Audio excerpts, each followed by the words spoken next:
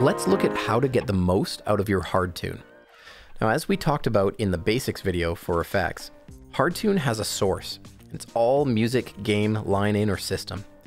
Now, if you set it to all, it's going to listen to any of those sources or even all of them at one time that are coming in, which can be a bit detrimental if you're trying to make sure that you can tune the best you can.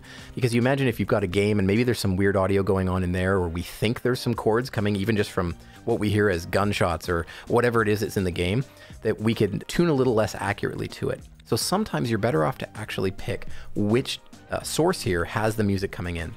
So just like I did in the mixer setup video, I have YouTube set up here and I have it set to come in on my music channel. Okay, so it's set up in the mixer to come in through music, right, which is set to channel 2, okay? And what I'm gonna do is go over to the effects tab here and I'm gonna choose music in the Hardtune source. So now it's only listening to what's coming in through music. In this case, it's YouTube. Now I've picked a song that I can sing kind of okay, but I'm going to put on the Hardtune and then I'm going to let you guys hear how it works with the Hardtune as I go along.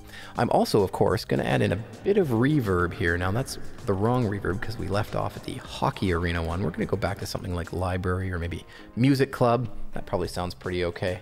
There we go. Now I'm going to go into YouTube and I'm going to pick this train song that I can sing somewhat poorly okay.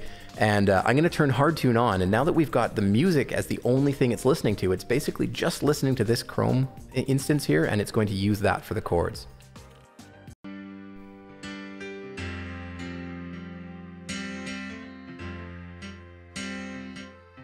Now that she's back in the atmosphere with drops of Jupiter in her hair, yeah. I'm going to turn it off, oh God. She acts like summer and she walks like rain. Reminds me that there's time to change, yeah.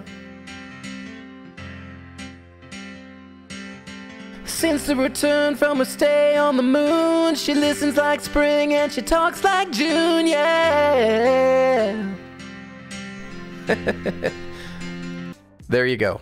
So that really shows how, as it's listening to those piano chords that are being played, it has a pretty easy time following along.